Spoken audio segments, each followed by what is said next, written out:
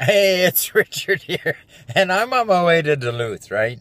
I ended up my stay at the Mall of America. Actually, a security guard came over and asked me if I would no longer solicit and put postcards on cars because people didn't like their cars being touched.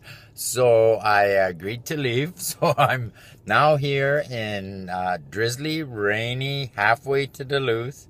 And I noticed my steering was going a little wacky, and then I noticed my tires going lower, and it's now raining outside. It's like it's drizzling down, cold, ugly rain. My trunk is right packed with stuff, and I pulled in, I filled up my tire, and I pulled back around, and it blew. So now I'm on my way to Duluth. I'm going to have to put on my donut small tire because there's nowhere here to get a tire fix where I am.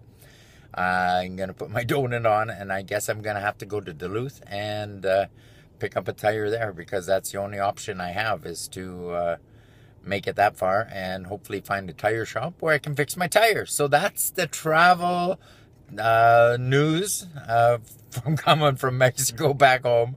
This has been one heck of a trip.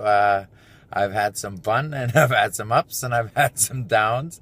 And today is a little bit of a pain, but we're going to change that tire. It's now 9 o'clock at night. I'm going to unload my trunk, load it all into the car somehow, because I have to unload it all to get out the spare tire and the jack up my oh boy, I'm gonna jack up the car and then put the real tire back into the car and put on the donut and continue on my way.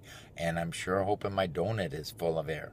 But that's it. This is Richard Szachury. At least I'm buying air hose. Richard Szachury from halfway to Duluth, 80 miles from Duluth, and with a flat tire. And we're gonna talk to you later. Let you know how this goes. Bye now.